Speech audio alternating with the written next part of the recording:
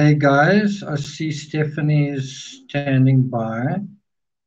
Uh, invite to stream. That should be. Have I done that right? Stephanie, are you there? I'm here. Can you hear me?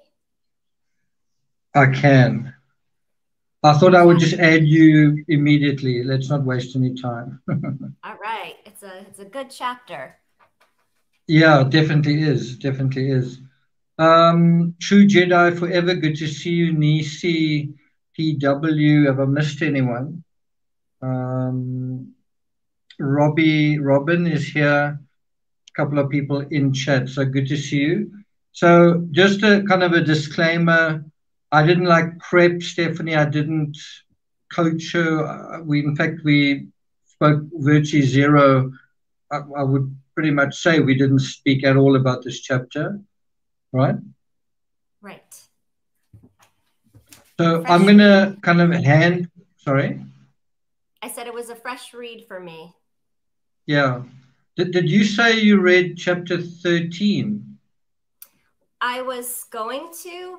I started it, and then I saw you were on last night for Barry Morphew, so I paused the Oh, so reading I actually pulled you out of that. Okay. a little bit. That's okay. Are you able to um, move your, I don't know, camera so that our heads are at almost a similar level? Oh, I don't know. I think I'm short. Let me see. Is Otherwise, it's like I'm towering above you. Rather not do that. that better? Okay, that's better. That is better. Okay. I'll put up the painting that is, I think, the same one used beside the chapter, Mm-hmm. isn't it? It is. So, so this is chapter 11, and as you can see, this picture here is the same as the one behind me. And it seems like he's sort of suggesting that when he spoke about the loneliness and whatever, that this is now coming to sort of fruition kind of thing, right? Yes, these seem to be the paintings that he was working on when he was describing that feeling in his letter to his brother Yeah, and sister-in-law. yeah. So did you write a script for yourself or not? I did. It's pretty, I don't know. Yeah, I did. I wasn't sure if you were going to lead or I was going to lead, but I did write an outline. Okay. Do you want me to? Hi, Kathy. Hi, Sharon. Hi, Karina. Good to see you guys. Okay, so I'm gonna hand over to you. I don't wanna influence what you say, so the floor is yours. Okay, we are looking at chapter 11, A Day Trip to Paris. July 6th, 1890, Vincent left for Paris to visit his brother Theo and his family. It was a last minute decision after receiving a worrying letter from his brother who was facing a series of problems. Okay, so just to let folks know, Van Gogh sustained a bullet wound on the 27th of July. So literally 3 weeks to the day. So he took this trip from Auvers-sur-Oise into Paris on a Sunday. 3 weeks to the day later, he sustained this gunshot wound, either by his own hand or somebody shot him. Um, and so the question you guys need to think about, we'll provide our opinions, is this event on this particular Sunday, July 6th, relevant to what happened on the 27th of July?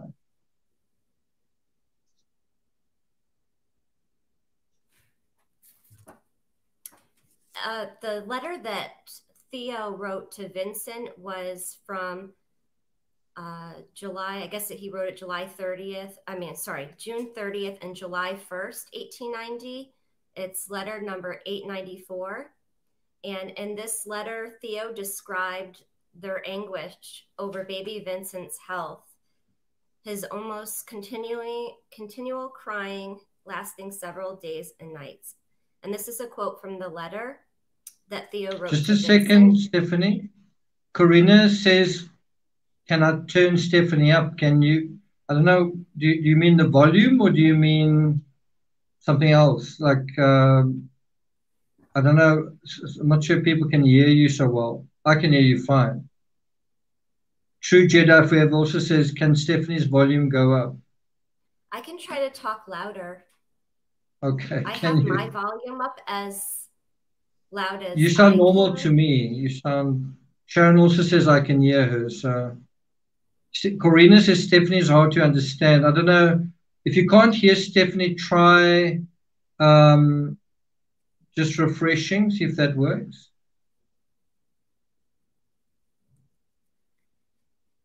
Okay, Stephanie.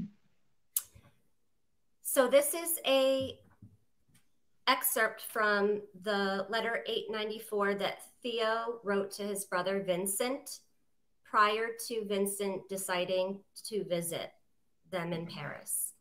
You've never heard anything as painful, and us not knowing what to do and everything we do seeming to aggravate his suffering. Jo has been admirable, a true mother, but tired herself very much, too much even. May she recover her strength and not have any more ordeals to go through. If only the child who is sleeping might let her sleep for a few hours. Both of them will wake with a smile, I hope. In general, life is hard for her at the moment. And I wrote they were both feeling, Jo and Theo were both feeling overwhelmed with their newborn's health issues, his needs, and the strain of adjusting to caring for a newborn. He was kind of colicky and having an allergy to cow's milk.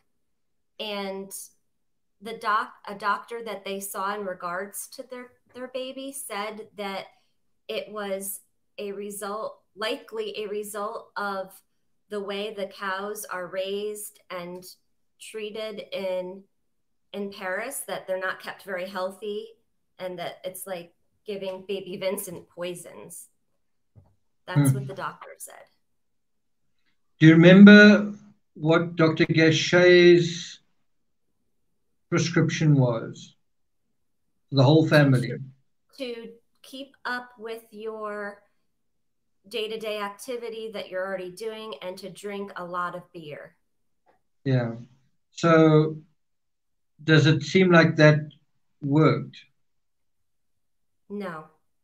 And Sharon, so I mean, that was, I'm just trying to see when did they do the trip into Orvez?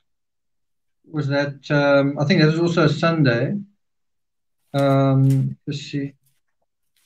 And I was just going to answer. Sharon was wondering why she didn't nurse the baby. Jo's milk wasn't coming in, so she wanted to. That was what she wanted to do, but her milk wasn't coming in, so she wasn't able to nourish her baby that way.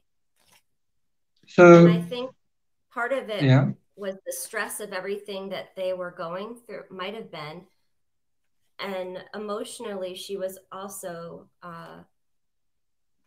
going through what we know today as postpartum depression. So that could also be affecting her milk output.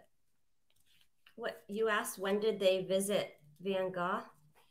Well, I've got the answer here. It was 8th of June, so it was approximately a month earlier. But that was actually when it was around that time that I don't know if you remember. Van Gogh kind of asked the doctor, "Can you kind of help my brother and his wife?"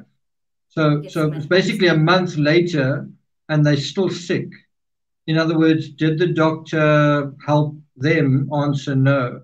The other thing, I don't want to interrupt you too much, but the other thing that's, I think, quite important to bear in mind here is who is actually having the problem here? It's actually his brother that's sick, his sister-in-law that's sick, and the baby that's sick. They are all not healthy and struggling, but everyone's like, no, no, no, no, something is wrong with Vincent. Actually, he was very healthy. He wasn't sick. They were sick. And not only Yeah. were they sick, they were sort of stressed and like it was kind of a triangle of stress. The baby was crying, the mother wasn't sleeping, the husband was worried about money and about his job. And so it was this triangle of misery, basically. And Vincent was like, I don't know what I can do to help, but blah, blah, blah. And so it's just quite important to bear that in mind. It's like, who is actually sick in this, who was in trouble and who is actually apparently fine, kind of thing. Yeah, at this point, Vincent was the most well and healthy seeming of his family that he was corresponding Yeah. with. He was the most healthy, which is part of Okay. the reason why he was trying to encourage them to come to the countryside, even during his visit and after when he left. I also, Ironically, if you take what you said there about if it's true that the cow's milk in Paris was not really very good, well then theoretically if they did spend a bit of time in Auvergne, they would have had country milk from country mhm, cows. Who knows, that may have actually done made a the trick. Who difference. knows? So they were using donkey milk, and I guess that Oh, was oh, helping a little oh, bit with that's the baby. okay. And while Thea was writing Vincent, just a few weeks before that, Jo was actually writing her sibling. I think I'm not sure how to say her name is Mien, Jo's sister. I think She it's was right, mean Mean. Okay. So Jo was talking to for her, mean. voicing her concerns for to Mean about Theo. So Theo's sharing his concerns about Jo to his brother, and she's sharing her concerns to her sister, her sibling, as well. She told Mean that Theo continued to suffer from a long term cough. He looks very bad, shivers constantly, and has little appetite. He was very ill and overworked. And that And was so, sorry, likely. just for context, Theo actually died 6 months later. So it wasn't like this wasn't like a little cold or something. So it's obviously a sign that his health in general wasn't that great anyway. At this point, it looks like Theo's disease progression, if they both did in fact have it, was more advanced or Yeah. more symptomatic than Vincent's. Bear in mind, Theo is in Paris. Brothels are in Paris.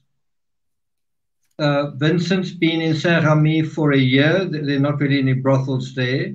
And I don't know if there's too much in that sort of thing in Auvergne either, but you kind of get the idea that Vincent has kind of gone on the straight and narrow, and Theo maybe not so much in that sense. On page 97, Bailey wrote a quote that was a response from Vincent to Theo's letter about his struggles. And he said, I'd very much like to come and see you.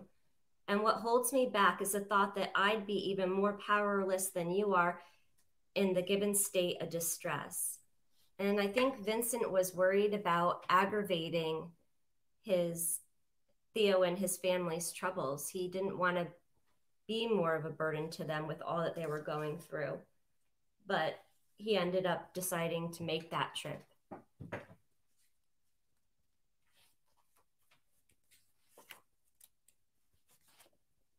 And he also, when he arrived there, there were a number of friends that were coming to visit him. So before Vincent went into the asylum, he had a number of friends that he was communicating with. It wasn't like he was isolated.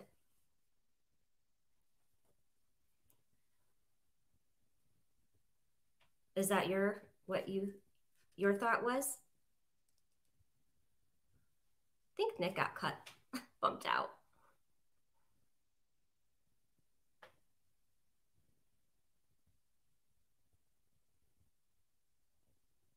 Can chat see and hear me?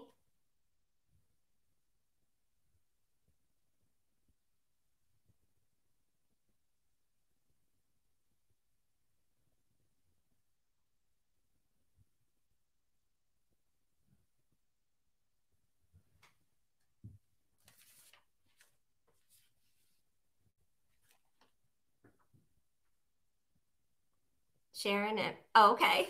Thank you. I don't know if I should just go on or wait for him. The first visitor that he had was an art critic that had, oh, I think I'm getting a message from him. Hold on.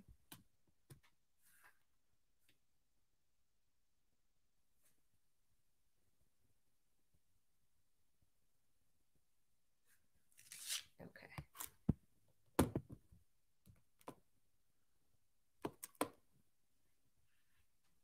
The first visitor that he had was an art critic.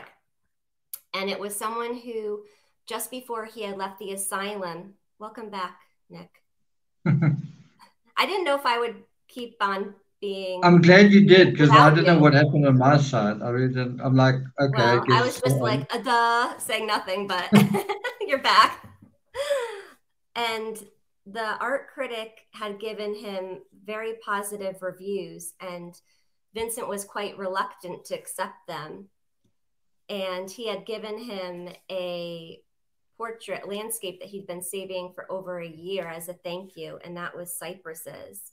So just before he had left the asylum, he was gaining confidence in himself that even art critics were giving positive reviews of his work.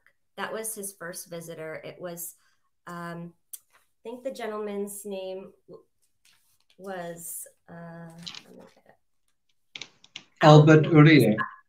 Albert Aurier, yes. And he published the first substantial review of Vincent's work. So he had a visit from him, and they probably discussed more of his artwork and his paintings. And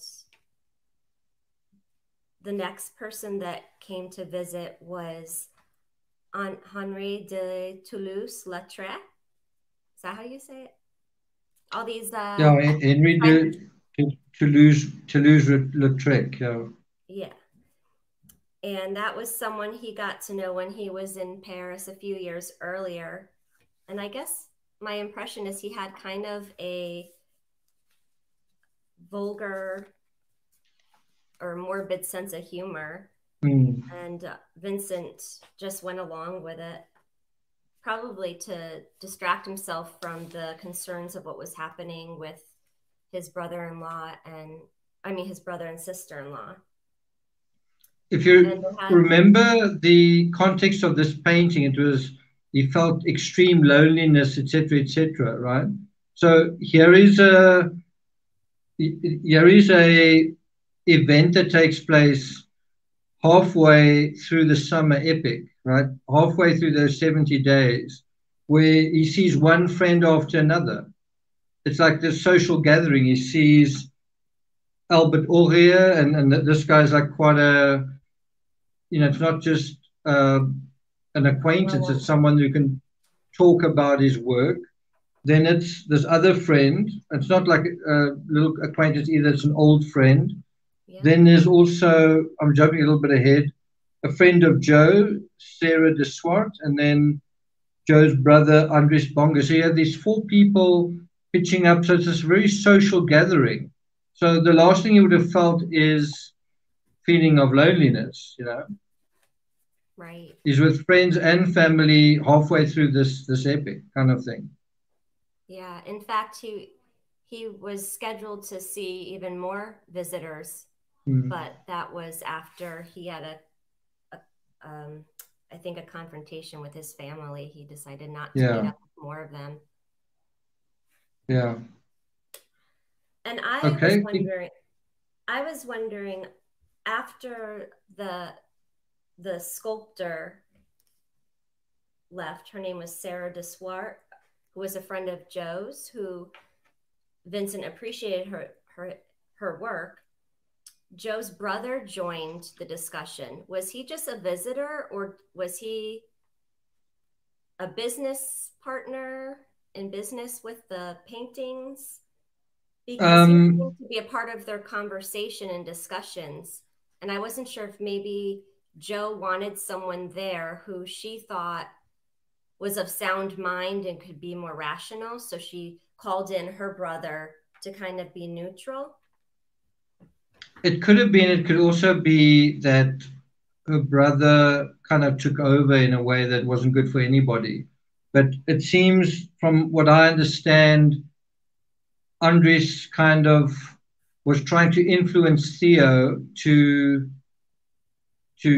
go in a totally different direction. You know, like to quit his job, and they were gonna kind of become partners or something. And I think this frightened Vincent, because it was like, if you quit your job, I'm maybe going to be in jeopardy.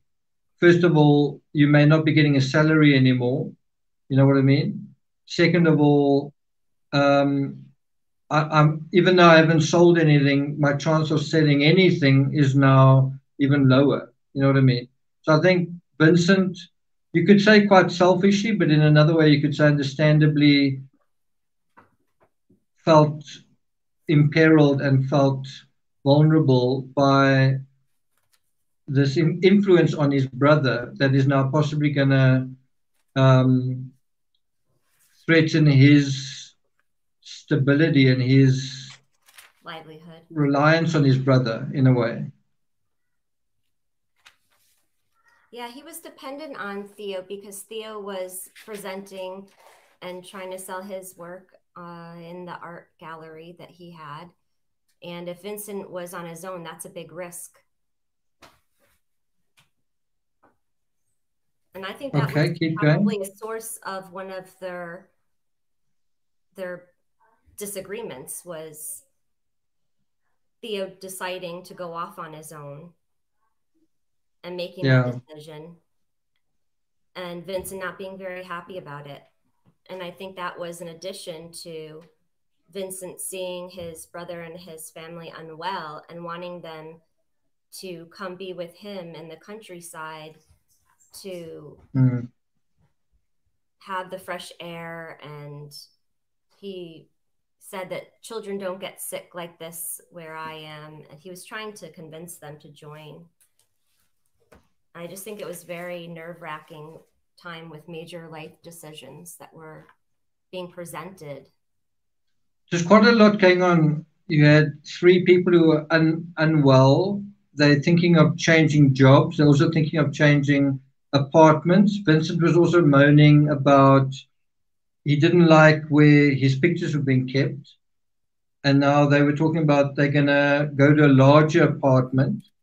And so it's all happening at the same time. I mean, each of those things on its own is quite a big thing. Changing jobs is big. Moving apartments is big. Your whole family being sick is big, but all of these at the same time. And so you kind of just get a sense of chaos. All of these things are happening, and then these friends are coming over, and it's just kind of this kind of mayhem at the same time. And Vincent van Gogh goes into this mayhem, and he's sort of used to being alone, and he's used to sort of being solitary. Suddenly it's this cacophony of chaos, and you know, it's a bit unsettling for him. What's quite interesting on page 99 is they talk about, and this is Joe saying this, Theo was again considering the old plan of leaving Goupil and setting up a business for himself. So this wasn't the first time he thought of doing it. And I don't know whether I must cut to the chase here, Maybe I must just first let you finish. I just hope I don't forget. But anyway, keep going. You can go ahead if you want. I'm okay, I'm just scared I'm going to forget to say this. Yeah. So, bottom line is he never did leave Goupil. So his brother thought of leaving Goupil. There was this stress and all this stuff. And ultimately, it was sort of resolved. The family got well. There was this big stress. We're going to leave. He's going to change jobs. Ultimately, never did.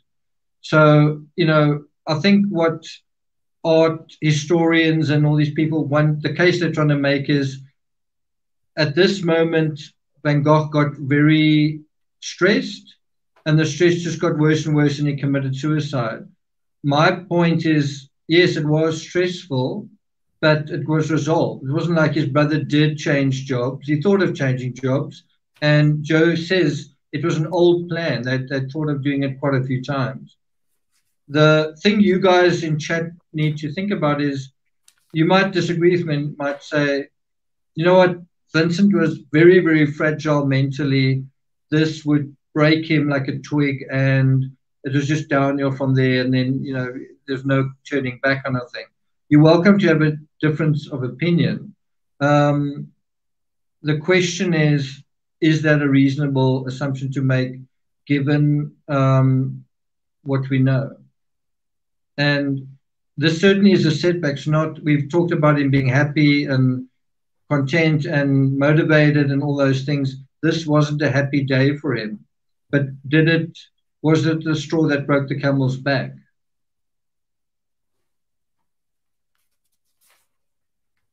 The day after Vincent left Paris, Theo actually did confront the gentleman that he worked for, but he didn't. He voiced his thoughts, and they kind of ridiculed him.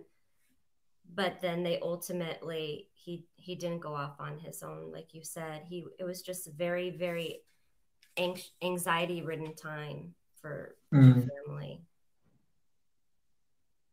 And they were making the decision to move to a bigger apartment to house more of Vincent's work. And Vincent wasn't very happy about how his work was being stored because it was kept under beds in their small apartment. Yeah. And it was also stored in a gentleman, Père Tanguay's art supply shop. And it's noted that it was riddled with bed bugs. So that's not a very good way to store your artwork.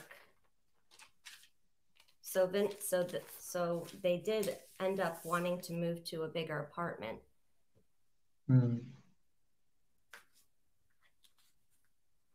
So there's a quote on, let me see,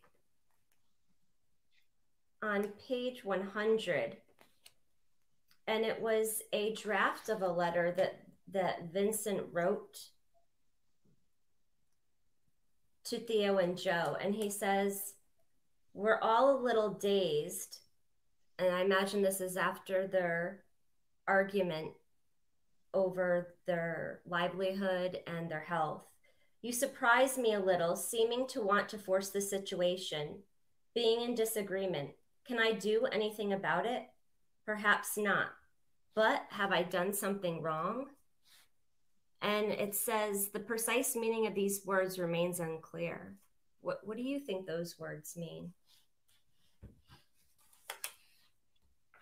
I think this just shows Vincent van Gogh as a sensitive guy, maybe a bit of paranoia there, but I'm not saying he wasn't justified in being worried, but I think at the same time he was kind of overthinking it, I think, because as we know, ultimately his brother didn't leave.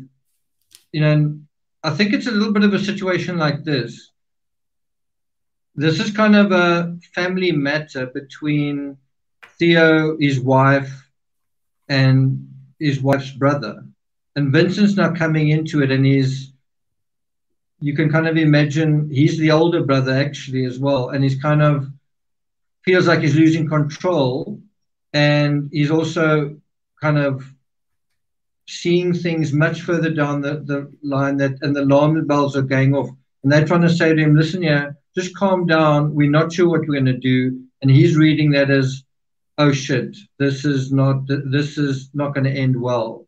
I've got a bad feeling about this. And they're saying, calm down, we're just throwing around some ideas. And he's almost reading that as, you're not actually trusting me, you're not telling me the truth. You know what I mean? Yeah. And so it's kind of like a situation of being in a bit of a limbo. It's like, we need to make a change, but you're not quite sure when or where. And he's kind of panicking. He's like, I need certainty right now. And they're like, well, we're not quite sure what we're going to do. And he's reading that as what do you call it? The die is cast kind of thing. Mm-hmm. And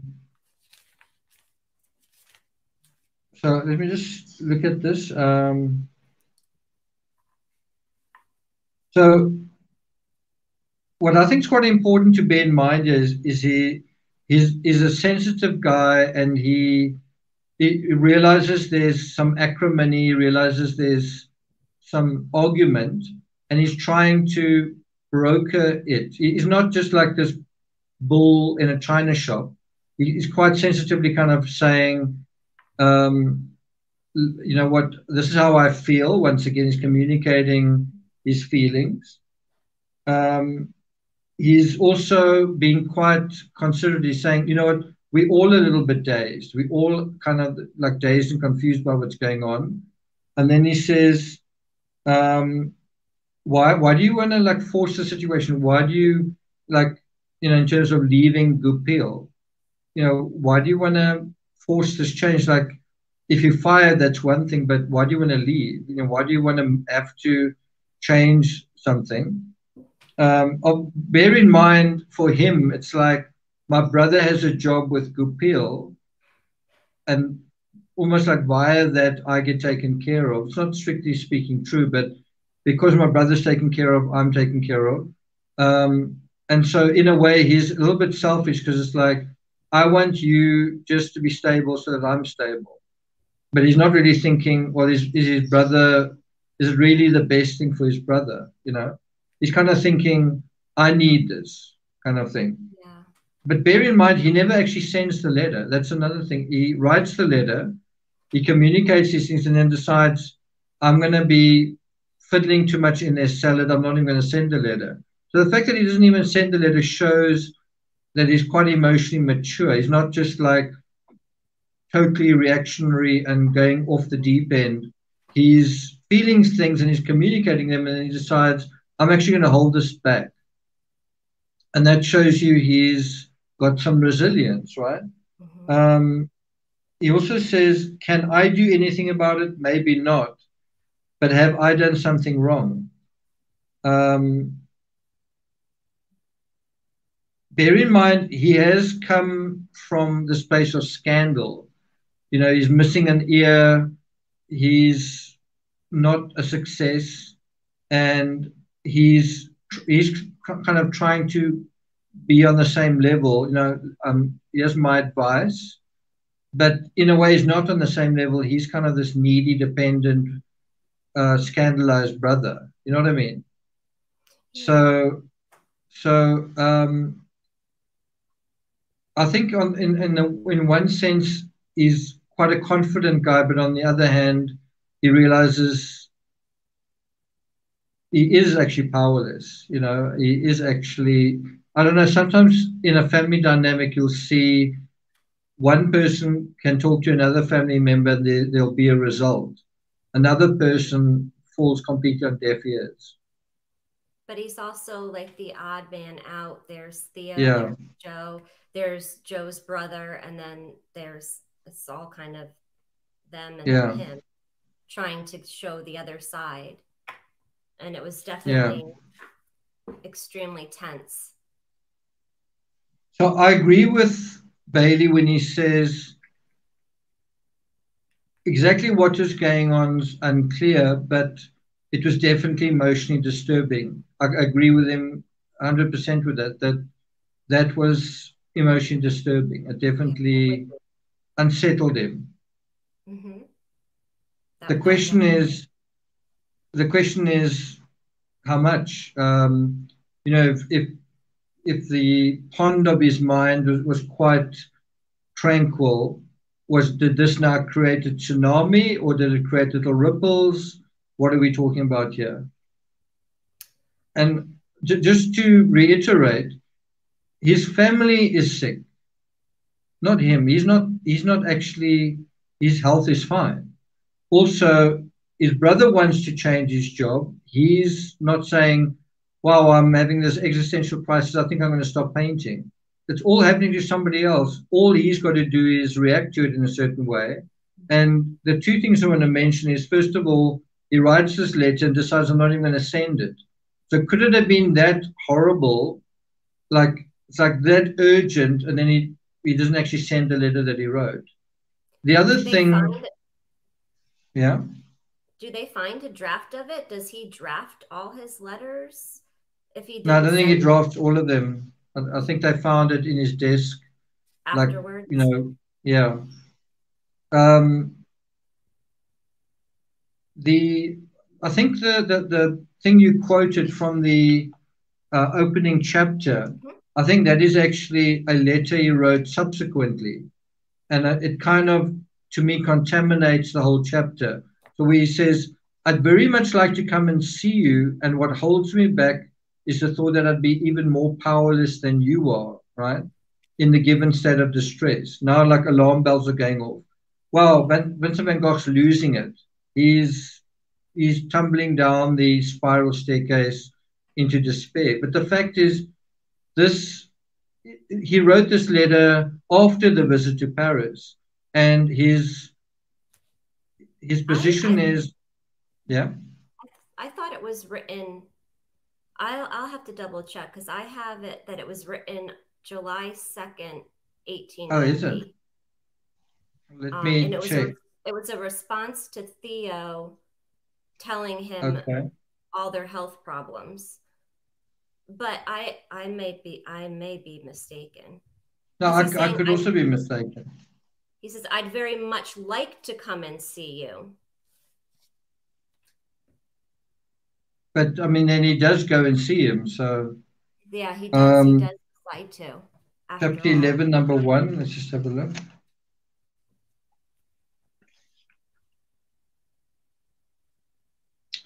You're right. Letter dated 2nd July 1890.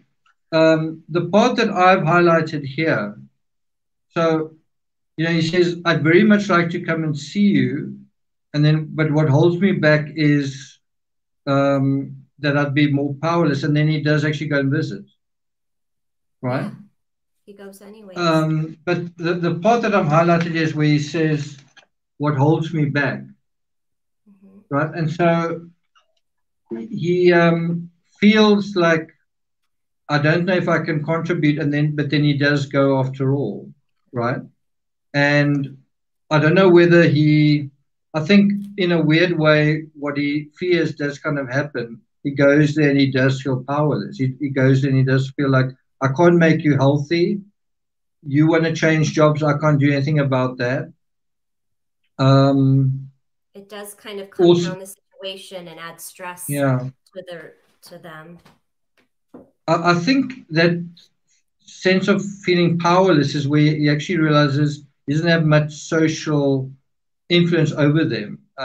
He's kind of dependent. His status is kind of quite low in a way, and also he's been out of the dynamic for a long time, and I think he kind of thinks he can just step in, or he realizes he can't just step in and call the shots or whatever, and yeah, and that's kind of holding him back. So he does go, and then they have their chaotic, tension-filled discussion, argument, and then Vincent storms off. He's up and leaves suddenly.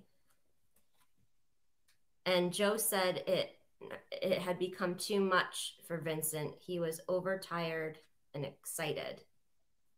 And then that's when he went back and he calmed down, reflected, wrote his response, held on to it. And then while he was feeling all these overwhelming feelings, he was painting. He couldn't stay away from painting. Corina says, Stephanie, Eagle Eye Award once again. Oh. Nisi says, by going, hey? It's teamwork. You remind me of things and goes both ways. Nisi says, by going, although powerless, does that show his dependence?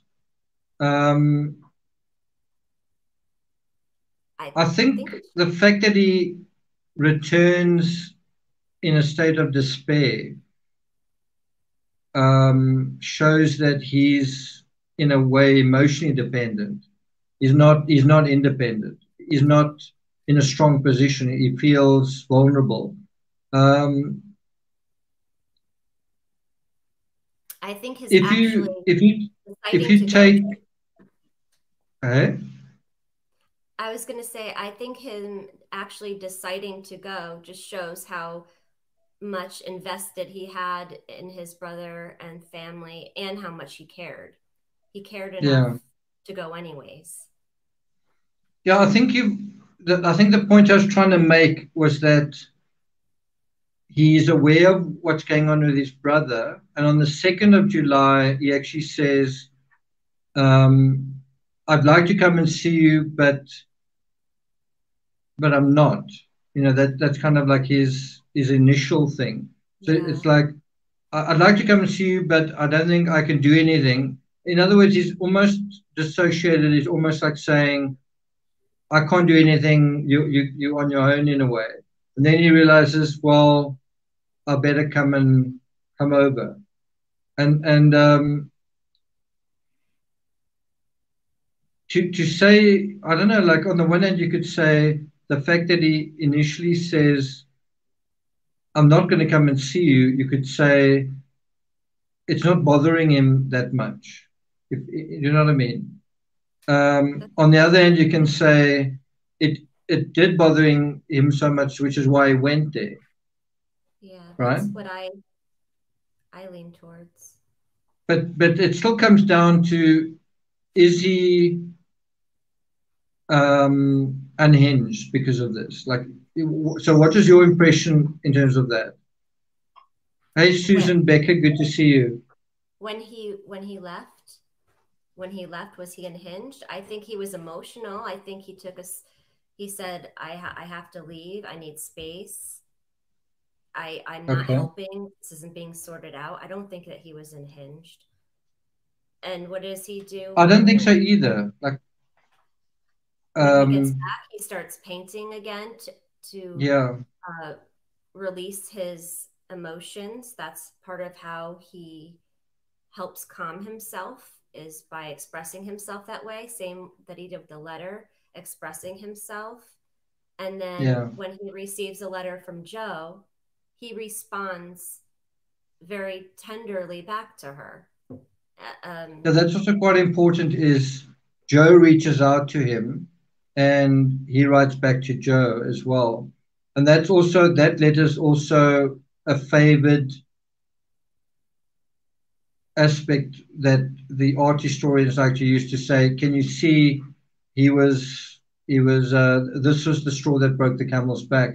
The part that I think a lot of people miss is this happened on the 6th of July, not like a day before he died or a week before he died. It happened 3 weeks. It's quite a long time. And so exactly as you say, if this was so terrible, so devastating, this is almost halfway through the summer epic. So you'd say, oh, okay, so I guess he stopped painting then. You know, he suddenly felt so horrible that he just caved in. And so then he stopped painting, but he didn't stop painting. So,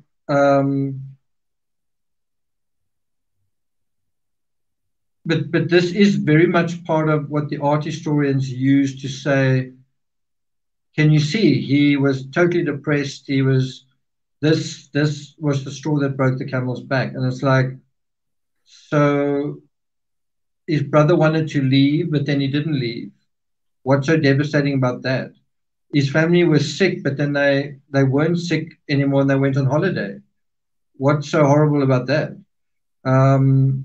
He had reasons to feel sad and upset. Those are legitimate reasons that he felt upset, but he dealt with his feelings as Vincent has done all along by expressing himself.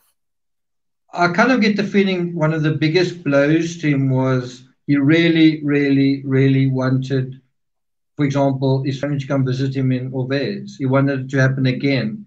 If I'm not mistaken, they only visited him once. Correct. Right? They only came that one time, which is not much. And so you have Vincent visiting them. That's kind of the second time, but it doesn't go very well. And then the other thing is, part of the reason why they didn't come visit him, besides being sick and stressed, was they were about to go on holiday and they were going to go to their mother, to Vincent's mother. And I think he kind of felt, wow, I really need to be with my family, and you going to other family, and so he's powerless in terms of that, you know. Mm-hmm. Can I read the excerpt of part of Joe's letter? Yeah, sure. Is this page 101? Yes, actually, it's Vincent's response to her letter. I don't know that they have. I think that's another missing. It's interesting that Vincent wrote a letter. He didn't send it. They learned about the letter because it was referenced by Theo in a letter to his mother and Will at the end of August. But the very page of Theo's letter that tells about and summarizes Vincent's letter appears to be destroyed or lost by the family. So that page is missing. So it's quite crucial as well. It's quite crucial that that particular... There seems to be like a lot of important pieces of the puzzle not there for whatever reason. So Joe wrote Vincent a letter, and then Vincent's reaction was that her letter was like a gospel for me, a deliverance from anguish, which I was caused by the rather difficult and laborious hours for us all. Vincent continued that his life felt attacked at the very root. He then added, once back here, I too still felt saddened and had continued to feel the storm that threatens you also weighing upon me. I feared that I was a danger to you living at your expense. But Joe's letter clearly proves to me that you really feel that for my part, I am working and suffering like you. So he felt validation. So often the art historians will quote this and they'll say, the following: I too felt very saddened, almost like I felt depressed. I continue to feel the storm that threatens you also weighing upon me. I feared that I was a danger to you living at your expense. And then I'll stop it right there.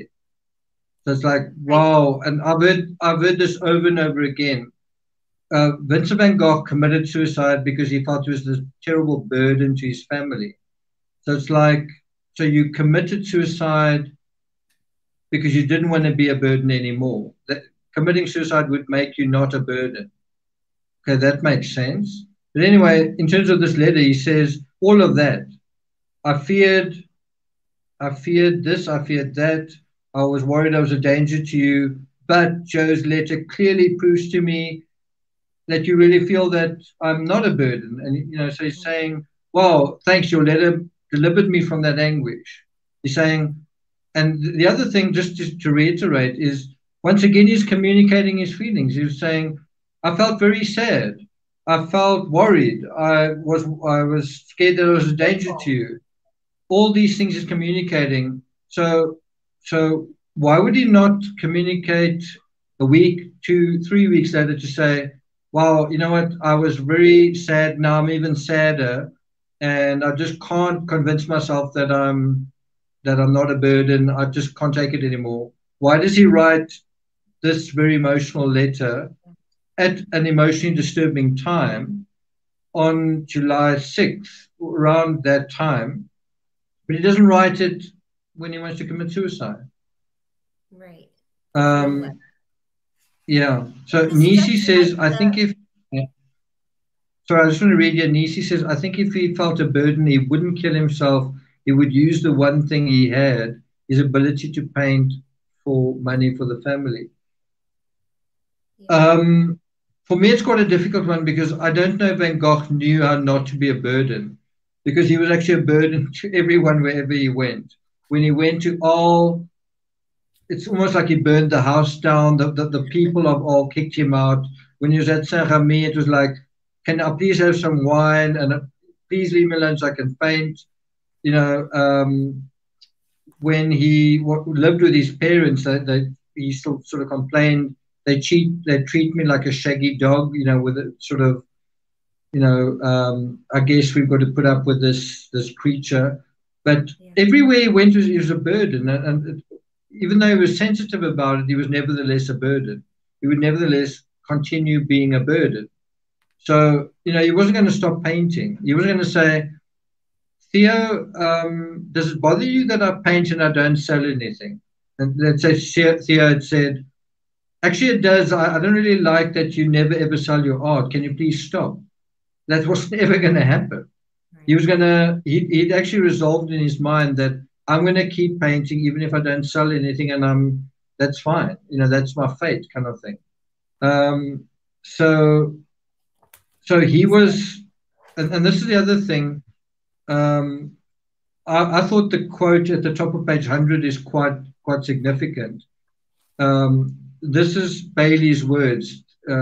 Bailey writes, quote, Theo was being squeezed financially since he not only provided Vincent with a regular allowance, but also partially supported their mother and now had a wife and child to support. He agonized over whether to issue an ultimatum to his bosses, raise my salary or I will leave and set up my own gallery. Theo was uncharacteristically angry and resentful, blah, blah, blah. And he even wrote to Vincent calling his co-workers rats. Those rats, Bouchard and Walladon, treat me like blah, blah, blah, blah, blah. But this is the part, again, if you haven't been paying attention or you don't know what we're talking about, you can't say that Theo was being squeezed financially in terms of Vincent, because Vincent had an inheritance that was set aside for him. So unless you kind of suddenly have amnesia where you're like, oh, I didn't know that he's getting inheritance money, you could say, well, yeah, was he sort of looking after Vincent out of his own pocket? No, he wasn't. He had Vincent's money. Yeah, it was already there. So, yeah. I have the same exact thing written on mine at the top. I wrote, false. He was not supporting Vincent, exclamation mark. Yeah. Yeah, well said. Well done. Yeah. And I think that the quote that we were just discussing, that you said, people who may support the suicide narrative leave out that but is very similar to the chapter that we discussed last time, The Vast Wheat Fields, where he talks about the extreme loneliness, and then that's what they write. And they leave out but what I can't say in words is what I consider healthy and fortifying about the countryside. Absolutely. Yeah. So that's why That's a great analogy. Yeah. Yeah. when we discuss how, at least for me, how I'm trying to figure out what I believe, when I read it, and you as well, the little excerpts from the book or from letters, I don't leave out the other side. We still share both, and then Yeah. Yeah. talk it out about why that may not be exactly what was meant. Yeah, I think there are two or three big tests here. The one is, so just in a very global way, you can say, so Vincent around this time, the first week of July, he was kind of upset. He was kind of emotional. Then you say, so we know that. Did he express that? Did he say anything about that? And the answer is yes. The answer is you had letters that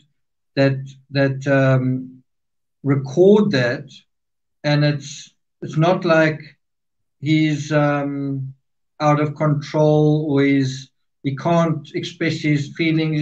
It's not like he um, put like 1,000 exclamation marks, like I'm just so upset I can't actually even write a letter.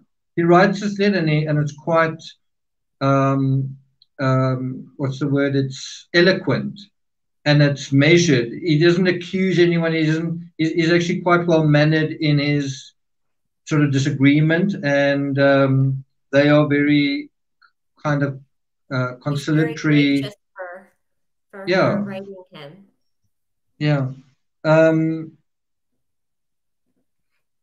the words he uses here, I've got to admit, um, do feel quite. Um, it's not like this is just a little thing. You know, if he says, he even says. His life feels attacked at the very root. And I actually watched a movie this afternoon on Netflix. I think it's called Against the Ice. Have you seen it? No.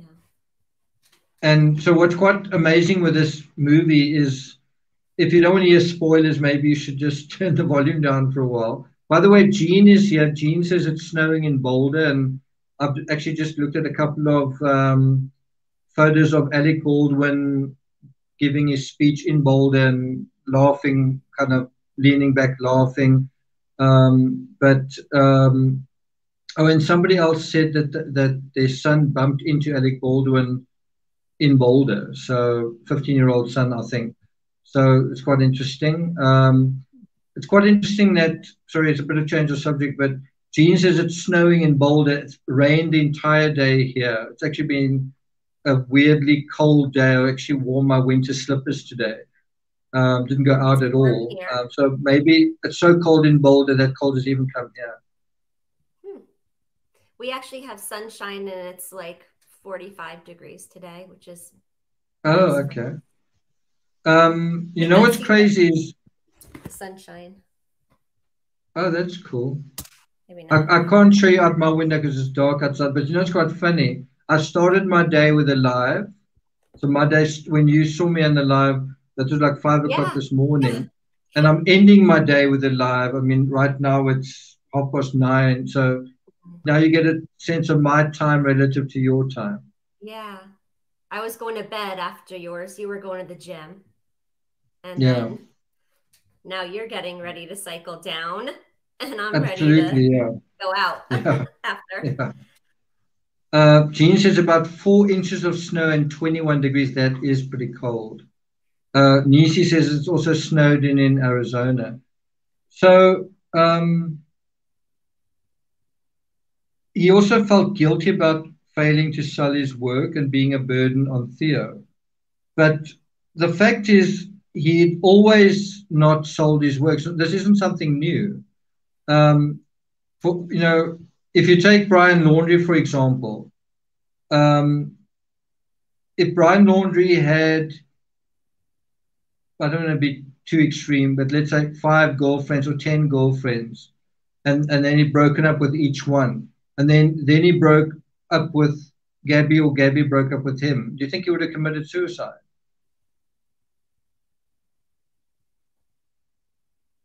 No. If he had Stephanie? 10 girlfriends? If he had 10 girlfriends? If Brian had been in love many times, he'd had quite a few girlfriends, he'd been in love, and maybe been engaged even a couple of times, do you think he would have committed suicide? I don't think so. I think he was heavily invested in Gabby. So one of the things with suicide and corresponds to murder is you kind of have a unique set of circumstances that aggravate, right? It's a unique set of circumstances. It's not something that you've dealt with over and over again. You might say if someone's having an affair and they continue having the affair, well, that's like a repetition of something. But an affair can build up in terms of the Morphew case, for example. An affair can become, you have a little bit of suspicion, then the suspicions gets worse, then the feelings get stronger and stronger. All of that is one unique situation, right? Yeah. Do you follow what I'm saying? I do. I think that Gabby and Brian were very young. They didn't have life experience with other partners. So to them, it was the end of the world to think about not being with each other. They hadn't experienced being with other people. So if you take that idea that Brian hasn't had lots of practice with being engaged to someone and then it doesn't work out. Now it's this unique critical thing that he doesn't really have the tools to deal with. With Van Gogh, he'd never sold his work. So that wasn't new. He'd been lonely for years. That wasn't new either. He'd been in much worse shape than this when he'd lost his ear. I mean, if you take any person, imagine if you lose your ear, your looks are kind of ruined. That alone would be pretty depressing. You've just lost your ear and your best friends abandoned you and you're far from home and you admit yourself to an asylum. That was much worse than, consider all of those things. And yeah, it's like, well, I'm thinking of leaving my job. Wow, okay, I'm going to commit suicide because I think I'm a burden to you. I mean, he was a huge burden when he lost his ear. His brother had to come all the way from Paris to his whole family. So, and also, and we'll get to this, when Van Gogh does get shot, his brother has got to leave Paris and sit by his bedside for many hours and then pay for and plan the funeral. And then his brother dies 6 months later. Like if you just think of it in a basic way, if Van Gogh didn't want to be a burden to his brother, the fact that he did die, don't you think that was a burden? Don't you think that did affect his brother? Don't you think that the stress his brother was already going through was worsened by that? So Van Gogh thinking, I don't want to be a burden, so I think by killing myself, I won't be a burden. I don't think that makes sense I don't think that would have made sense to him. But no, let me ask you, Stephanie, if you were in Van Gogh's shoes, would you have thought, if I'm dead, I won't be a burden anymore? So I'll die, and then you must bury me, and there'll be the scandal of how I died, and you'll have to come and do all those things. Compared to, okay, if I don't want to be a burden, what can I do to not be a burden? I won't ask for so much paint supplies. I'll paint smaller paintings. There's all sorts of things that he could do to not be a burden. I don't think that. I'll babysit Vincent. Like the way he did previously with chasing the ducks. I'll do some babysitting for you. I'll bring country milk from the cows here. I'll bring it in, kind of thing. Yeah. Um, to me, the bottom line, Bailey himself actually writes, it's this last paragraph on page 101. It's how he wraps up the chapter. He says, quote, Vincent's reaction to these problems, if I don't even read the rest, I'm going to read the rest in a second, but what do you think Vincent's reaction was to these problems? Was it that he got depressed? Was it that he went to Dr. Gachet and said, Cheapers, please give me some foxgloves. Give me some foxglove tea. I can handle this. Did he start drinking? Did he start swearing at someone? Did he cause arguments with other people? Did he stop writing to his brother? Did he, did he set his clothes on fire? Did he, was there like some kind of big dramatic thing that happened? No, he wrote a couple of letters and he said, I feel relief. Thanks so much. Okay, now I feel better. So how can you take that and say this, you know? So anyway, let me just read the rest. He says, Vincent's reaction to these problems was to channel his energy into his art. So Vincent's reaction to all of this was, okay, I'm going to carry on painting. He was painting before and he painted afterwards. Okay, so could it have been like that bad if it... Hey? Like the painting behind you. Yeah, yeah. He said, advice that he had also received from Dr. Gachet.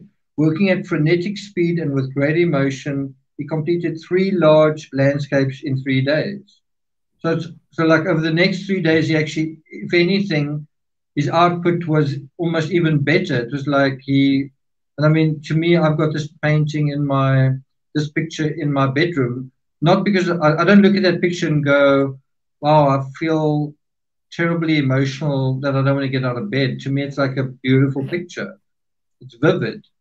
It's moving. It's got energy in it.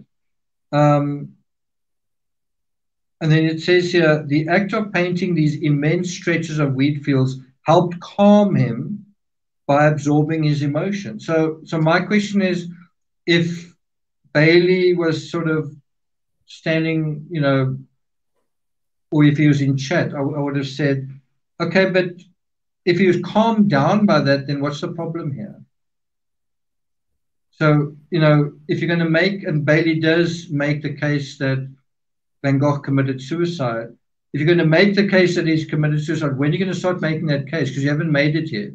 Even Bailey in this chapter doesn't really say, oh, jeepers, this really set him back and he just never recovered. He says he was calmed down, and he quotes the letter from Joe as being a relief.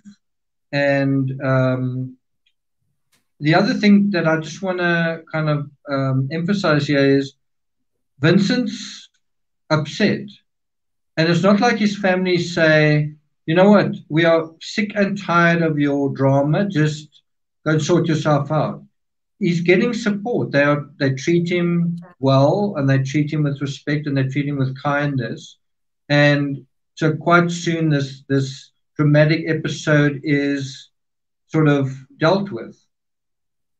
And that is why it's so, for me, wrong and so mischievous that you have people saying, yes, no, he was suicidal. You know what he said? He said, I feel like my life is attacked at the very root. And he said that just before he died. No, he said it in like 3 weeks earlier, and then it was all resolved. So you can't use that. You really can't use that. And if you look at EndNote after that quote 20, it says that in addition to the wheat fields under thunder clouds, he also painted wheat field with crows and Daubigny's garden. Daubigny's garden, yeah. Yeah. So those paintings, if they were painted in those 3 days, that painting was him working out his emotions. It's not the turmoil at the end. Yeah. No, so That's such a fantastic point, Stephanie. Um, I obviously went to France and I went to the Van Gogh Museum in Amsterdam. And when they, like, it's difficult to overemphasize what I'm about to say. When they try and tell Van Gogh's story, then the very last painting, so you'll have a painting and a little bit of script, painting and script, painting and script. Well, guess which painting is right at the end of that whole narrative? The dark one. Wheatfield with crows. Yeah, the one they consider So, dark. so they kind of say, this is the I can't remember if they. So that was actually painted the beginning of July. Yeah, it was actually painted around about not July somewhere 10th, around the mid-July. 9th of July. Yeah. So I mean, it was painted. He still lived 2 weeks after he painted that painting, but that painting is kind of put up as the last painting he painted, and then he died. In fact, in Lust for Life, they actually have him painting the painting, and then crows fly into him. It's just absolutely absurd. But over and over and over again, that painting is shown as this artwork that is showing that he is. I mean, there's blackbirds on a yellow field showing, oh, he's really is telling people that it's like his suicide note. Well, it's not the last painting that he painted. No. And if you And look at the other one he painted, it's not dark. How do you yeah, say it again? Daubney's Garden? Dubigny's, yeah, Dubigny. Well, yeah, it looks dark, but it's yeah. not dark. It's quite a lively scene. Isn't there also a cat in it? There's a cat in it. There's a woman in it. There's Yeah, buildings in it, flowers. The sky looks soft. yeah. So So he was just for working those out. who don't know, that is Wheatfield with crows. This one over here. There looks a So lot in darker here the than. museum, that's the one they show last to you in the Yeah. actual So museum. when I was at the Van Gogh Museum, um, that's like the final picture, and then they say something like, um, I can't remember if they say this is the last picture he painted or this is one of the last pictures he painted. I'm like, you can't really say that. There were other pictures he painted after this. But because it's like got this sort of ominous thing, they're crows are harbingers of Yeah. doom or whatever. I mean, I used the raven in the Dart series. Oh, so he's trying to say something here. I think he was trying to say something, but not like a suicide note. Um, anyway, so they try and the Van Gogh. I don't know if I want to say apologists, but those who are trying to create this impression of the suicide narrative. That's a great painting to sort of go, whoa, Yeah. look at what's going on here, right? And I actually love that painting. I've also got that painting in my bedroom, and I've been wanting to put that behind me as the background, but I don't think we're quite there yet. But maybe I'll put it up for the next live. But so that's the one thing. The other thing is when you are in Orvez and you do the tour in the Revue Inn, then the speech that they've got prepared, the speech that they say to all the tourists is, uh, like they're trying to say what happened, and then it sort of ends up saying, oh, and so these are all the reasons he committed suicide, and then the last picture he painted was Wheatfield with crows, and it's like, no, it's not. It's not the last picture he painted, and so it's like, do you not know that? Like, do you not know that that's not the last picture he painted? But so in other words, they will keep emphasizing that painting, but they won't say, yes, but he painted other paintings as well. That one, that one, that one, and that one. So they kind of create this impression that that it all fits totally nicely together, and then it's pretty open and shut, and it's not. I just thought it was interesting that even Bailey notes when it was actually painted as Yeah, with yeah. as one of the three large landscapes in the 3 days. That was one of them. So that was his response. Karina says, keep going. Sorry. I was just saying that was part of his response when he went home and he was getting all his emotions out. Some people go talk to someone for therapy. Other people write. Vincent paints. He finds it therapeutic, and that's what he did. Karina says he could have painted the crows from the total opposite point of view of the crows flying off like his dark thoughts.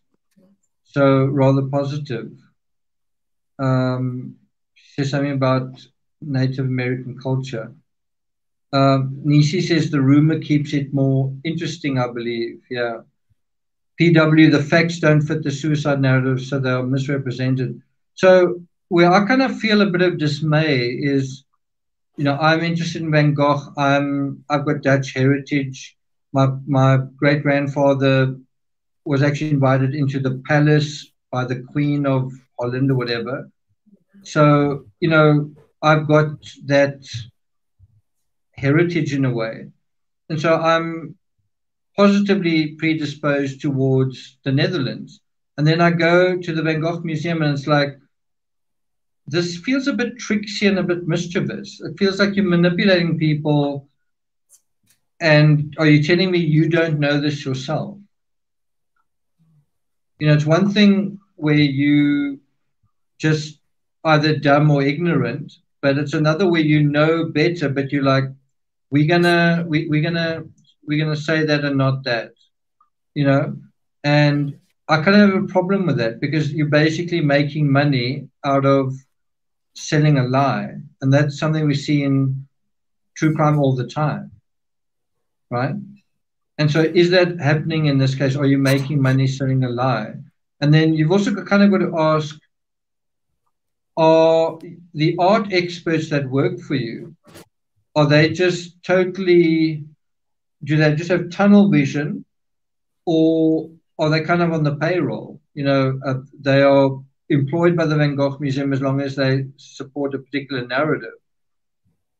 And bear in mind, Van Gogh is worth millions and millions and millions. So if you are on the good side of that equation, you're going to do pretty well, right? If you persona non grata, which I think I am,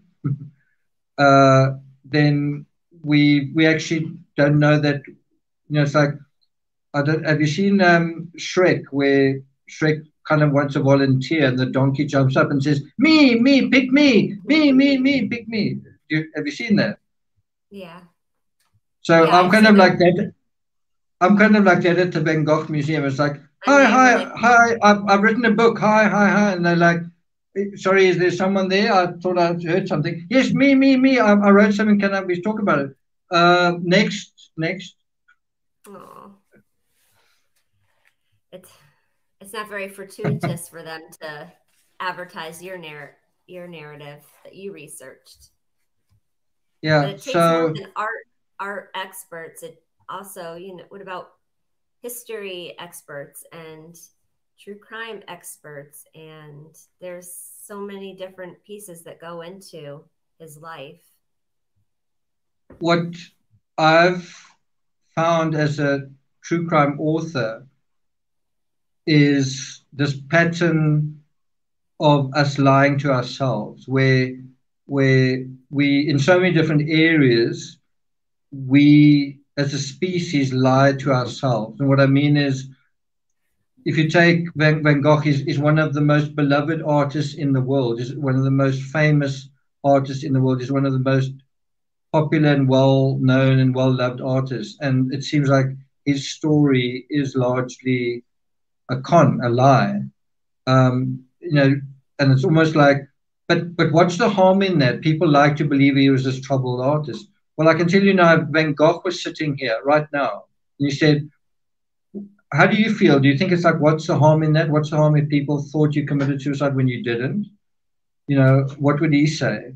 I don't think he'd say, mm, but that is something we've kind of got to address, is because ultimately he does say something like, don't blame any to the police. He says, don't believe anyone else, or don't accuse anyone else. And so you've got to ask this question, what's going on there? Why would he say that if he didn't, you know, if someone shot him, why would he put that on himself?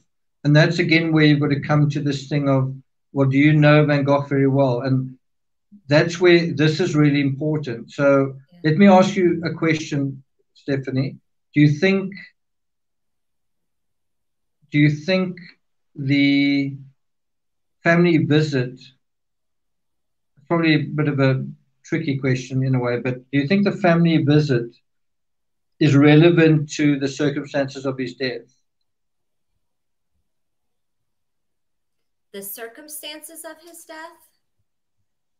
I don't think they caused his death, but I think the theme of Vincent not wanting to be a burden might have been part of the reason why he would have taken the suicide upon himself, looking out for his family. Well, I think him not wanting to be a burden is true, meaning he was feeling that, right? Yes, and he didn't want to be, but I don't think that that's why. I don't think he killed himself because of that. I think he would. But think of it like this. Think of it like this. He shot. He didn't kill himself. Someone has shot him. We're saying that it's Dr. Gachet, right? Now, the context is we know that Theo's business is kind of hanging on by a thread. We know that Theo's work situation's not great. We know that Theo is kind of in a bit of a dire strait financially, right? And now his brother's already been shot. And if it is by Dr. Gachet, is Vincent going to say, someone who could be your best client shot me, he's in big trouble now, bring the police and I'm accusing him and let's have a court case, and it's us against Dr. Gachet? Or is he saying, in a weird way, you know what, it's my fault, I'm sorry, don't blame anyone? You know what I'm saying? So in other words, he doesn't want to be a burden on his brother, and he would especially not want his brother to lose the potential thing of, in the same way he didn't want to lose Gogh as a patron, or as a client. And I think it's an absolute repeat of that. He had this big Gogh really was trying to get the hell away from Vincent, and yet that he still preserved the relationship between Gogh and Theo. In fact, Theo came to fetch Gogh and kind of took him home and was like, please just let's patch things up, and they did. And so isn't it the same with Dr. Gachet? Vincent does something, Dr. Gachet does something, and then Vincent's like, sorry, it's my fault, don't hurt Theo, don't take us out on Theo, all my fault, I'm to blame. And you might say that doesn't make any sense, but his background was he became a lay pastor, and he worked in the Borinage. He went down into the mines with the peasants. He would make sketches, and to keep himself warm, he would burn the sketch that he just made. And he was living like a tramp. And so he kind of went through this phase where he was very much into the Emile Zola, Charles Dickens idea of, where you poor and that makes you heroic. Do you know what I mean? That idea of suffering imbues you with a kind of saintliness. And so that is why I think God depicted him as a martyr, as like this Christ figure. I don't know if did you ever look at that picture I showed you of Yeah, I did. this? Yeah, and I think it is, the title of it is something like Gogh in the Garden of Eden, or Gogh in the garden or something. But it's a man with ginger hair, Yeah, and Gogh didn't have ginger hair, so right. you've got to think about who he was actually painting there. And I seem to remember that the idea that he was actually trying to depict Van Gogh as this martyr figure, I think that actually came from a documentary. I didn't like look at that and say, oh, Mm. that's something that another art expert recognized. And I agree with that. So you kind of got this martyr thing going on here. And so if he does get shot, does that explain why he doesn't just blame somebody else, kind of thing? In You know? that sense, he's taking the ultimate burden upon himself and trying to take that part away from Yeah. Theo having to deal and his family having the aftermath of the loss of Yeah. I mean, his even when it's quite funny in a way, but even when he was in this relationship with a pregnant prostitute, he didn't make her pregnant. So, it's like he really got the short end of the stick there. He's, he's sort of, he falls in love with this pregnant prostitute and she dumps him. I mean, talk about someone who's like a glutton for punishment. And I mean, it's like he's trying to look after this pregnant prostitute, and she's like, Van Gogh, you're not good enough for me. I'm gonna have to dump you. I know you're trying to look after me, but there's more comfort for me out there in the streets. yeah. Oh my God. But I'm just saying it shows you to what extent he can make himself a doormat.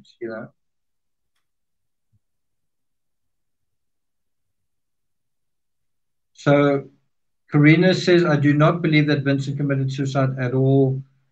PW says, hope of success sprang eternal for Vincent van Gogh. And to be honest, his hope came to great fruition. I don't know if he was really hoping for success. I kind of get the feeling, in a way, the fact that he painted as much might be a sign of that. But I kind of get the feeling it's almost like he just put his head down and he's just like, I'm going to paint. And he didn't really know what was going to happen with it, in a way. But yeah, I mean, I think it's true. I mean, I wrote 101 books. I think if you asked me, um, do I think I'm going to be a failure? I would have said no. Well, I do hope that I'm going to have success.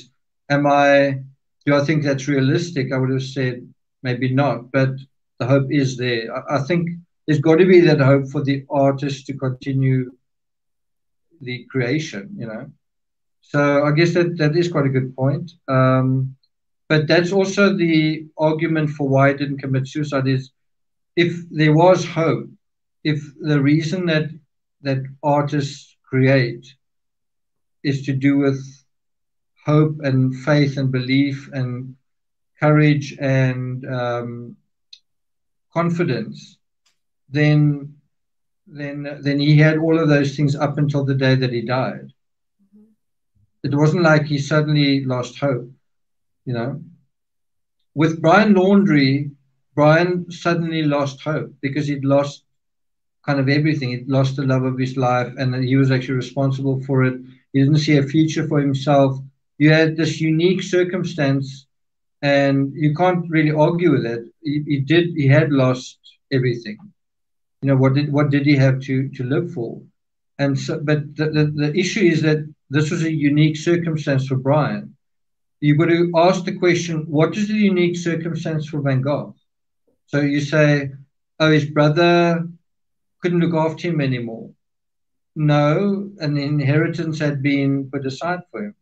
What is the unique situation for Van Gogh? uh, his family was sick. No, they got healthy. They weren't like they were sick in early July, not late July.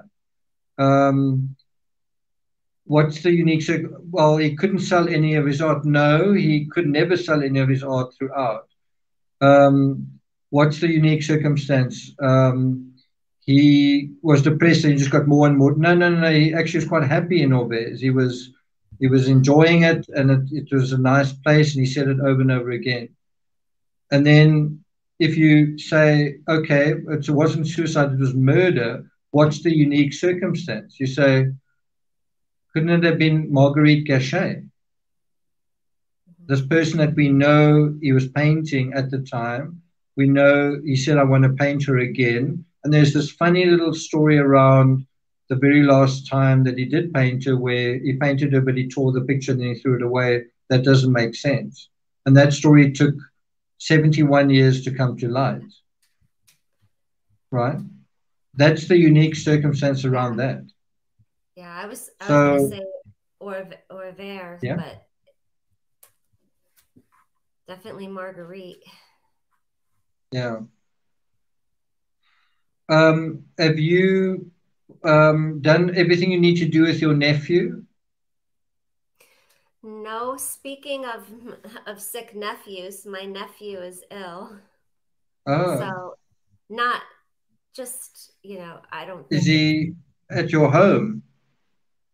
No, I was going to go visit him this morning, and I didn't get to do that because he's sick. So. Are you going to go this afternoon? No, my sister told me not to come because he wasn't feeling very well. He was just sleeping a lot and okay. Now, even that's quite an interesting analogy.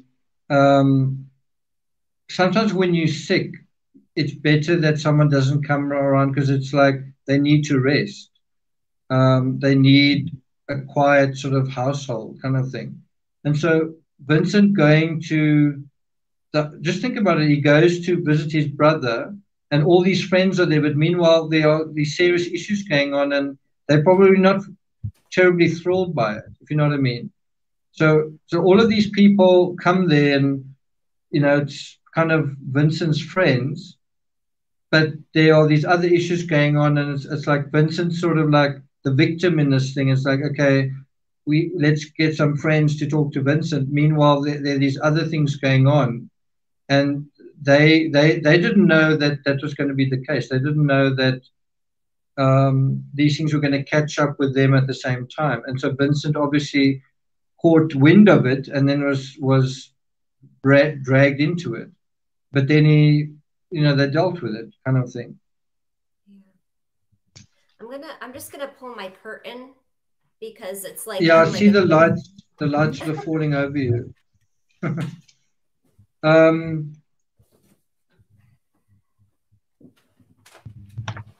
So chapter 12 is double squares, which I'm not going to deal with here. Thanks, Karina. He's 2. The only thing that I did underline here was on page 108, where he says, the double square canvases can be seen as a summation of Van Gogh's late work, at least in terms of landscapes. These are among his most ambitious paintings, all completed within the last 4 weeks of his stay. 3 of them, Wheatfields with Crows, Farms near Orvez, and Tree Roots, have at different times been considered to be his very last painting. So there you kind of have it. We know that Wheatfields with Crows wasn't his last painting. But you never see them talking about farms near Orvez. Let's just see if I can find it there. Farms near Orvez. Oh, I have terrible lighting, so don't go by me. Can't actually find farms. It's on page 113. That one actually looks like it's not that finished. Yeah. So this is one of the paintings that's supposed to be one of his last paintings. And you can imagine that if you put that up as his last painting, you'd be like, like what?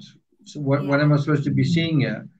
The Tree Roots works quite well. It's like he's drawing roots and so this is his last painting. Now, what I find quite funny, and it's something maybe to go into later on, um, and I think Bailey does this actually, but there's now this excitement that, and it's kind of come out in the last year or so that, oh no, they found now this is the painting that Van Gogh painted. That's his last painting. It's the tree roots. Mm. Nobody really knows what the last painting was. Yeah. You know what I mean? But now it's like this is the last painting. Okay, so now I guess let's make tree roots worth $200 million because that's the last painting. Yeah. But hold on, 20 years ago it was wheat filled with crows. Okay, no, but now we're going to make another painting. Oh, okay. Now let's all get excited about this being the last painting. 10 years from now, new information has come out that this is very likely the last painting. Okay, great. Okay. It's a little bit like in the Madeleine McCann case, who's the suspect of the year or of the month? And it's like, okay, so do we have amnesia? We forget everything we know, and then we have some like an exciting, what do you call it? An exciting exhibition, and we all chatter about that. But does it really matter what the truth is? So Van Gogh, he mentions the wheat field with crows in one of his letters. Not specifically, but we know that that was one of the three that he painted in those days after his visit to Paris. What's interesting is that farms near Orvers was never mentioned in any letter. Yeah. And that makes me think he didn't have a chance. If Absolutely. it wasn't finished, it's possible he didn't have a chance to talk about it at all. And it's a pretty, Yeah. I mean, it's not, it does look a little unfinished, but it's a really nice little painting of the farmland and the countryside. So but the problem is it's nondescript. So if you're trying to say there's this dramatic moment and there's this dramatic whatever, then you know what I mean. The other thing that I think is quite interesting is you might say farms near Orvers is just totally nondescript. It means nothing. But the fact is, he's painting lots of little houses. And so how far was he from Dr. Gachet's home when he painted that? You know, did he paint that and go and have lunch at Dr. Gachet? Right? To me, I think it's just very interesting that he speaks about wanting to paint Marguerite Gachet.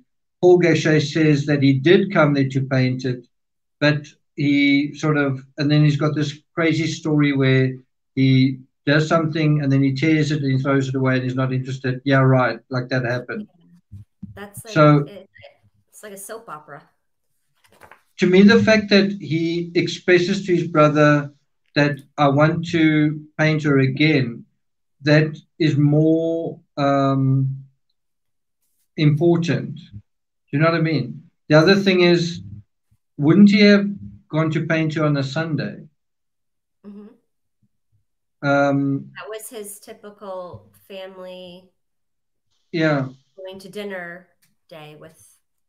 So maybe it was a situation where he was invited to lunch or something. Was and then it a Sunday that it was said that he was shot? It was a Sunday? Yeah. So maybe he was invited for lunch and he kind of overstayed his welcome. You know what I mean? He didn't just come and have lunch. He then like, oh, I'm also going to paint Marguerite now. And then could have been that Dr. Gachet had other plans. So he's going to go fishing.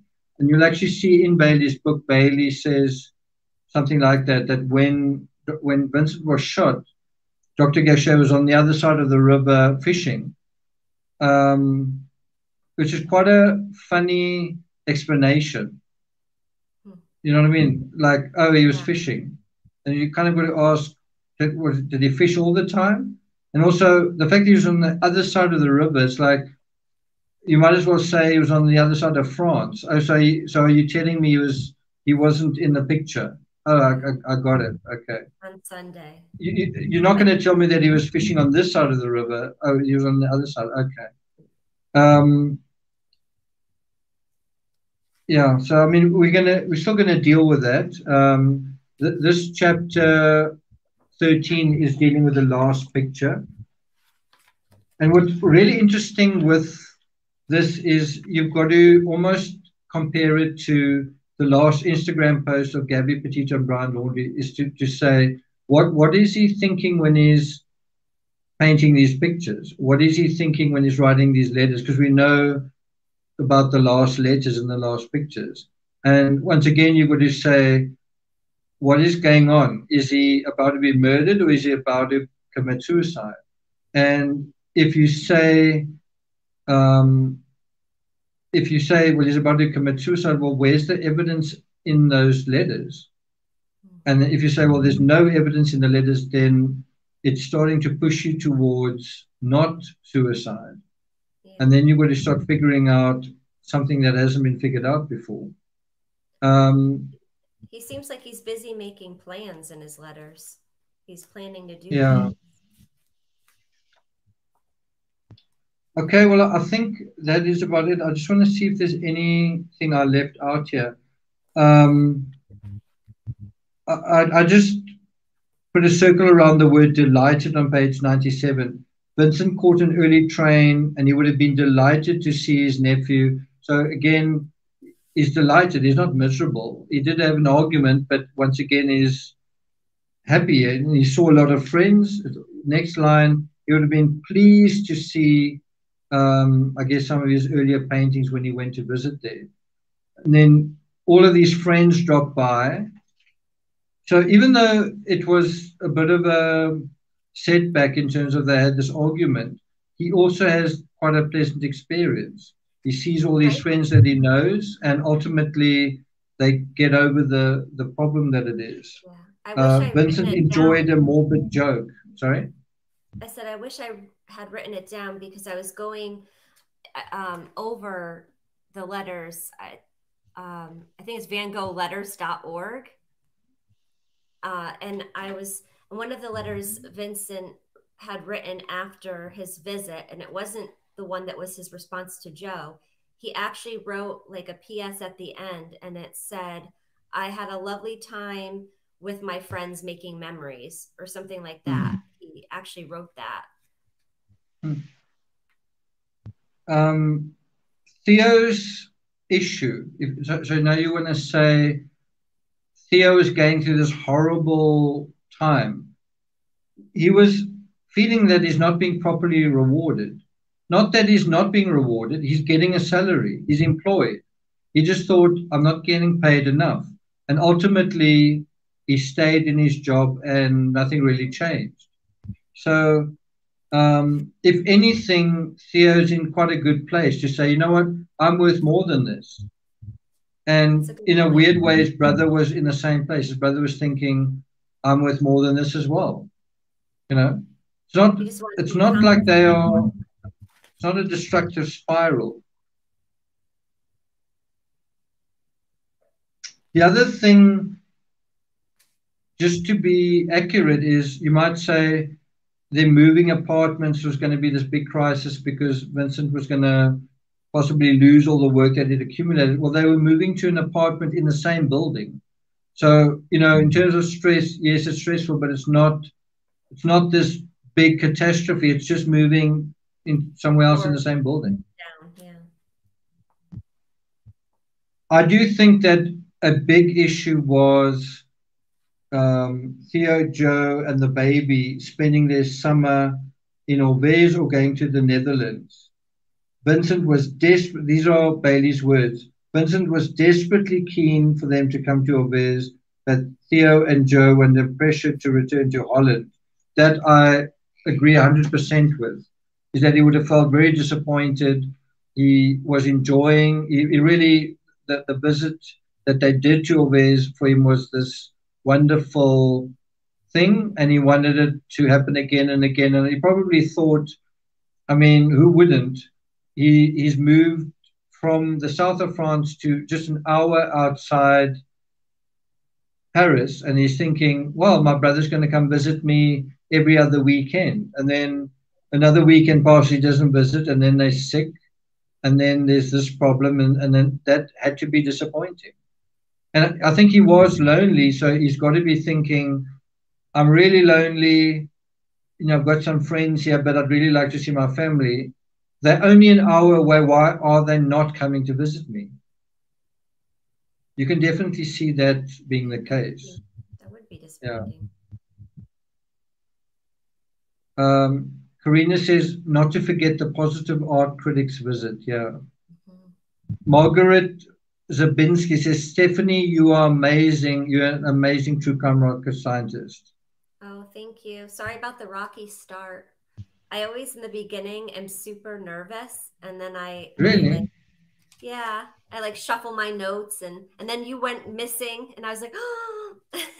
I don't know what happened there. I just saw two circles, and I thought, as my internet timed out, then I went completely out and actually thought I've lost the broadcast. And when I went back in, I'm like, wow, you're still talking like nothing happened. Okay. Aw, thank you, Susan. Thanks, Susan. I feel like I would have split that with you, Stephanie. No. I think when I come to America, I'll buy you a beer or a wine or whatever. And I owe you a birthday drink. A birthday drink. When's your birthday? Are you coming to CrimeCon? I don't think so. I feel a bit snubbed. I think they said we can only have John Ramsey or True Crime Rocket Science. We've got to choose between the two, and they said let's go with John Ramsey. Yeah. So the next chapter we're going to do is the last picture, and so we are now moving into the end game, the final few weeks of his life. By the way, this is another one that they say could be the last picture. This one over here, this one here, could be one of the last pictures. That one's not very dark either. It's got a lot of cloud, like white puffy clouds. So what I've written above each picture, I've written over here. Quite weird when I've written over this one. Sorry, this one. Finished.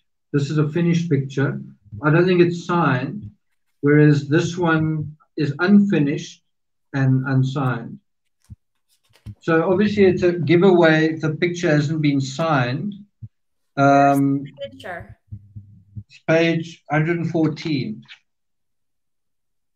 And then the chapter after that is shot, right? So we are now getting into the end of this discussion. So the next chapter will be the last picture that he did, and then we deal with final hours, and you can see there's used Wheatfield with crows opposite final hours.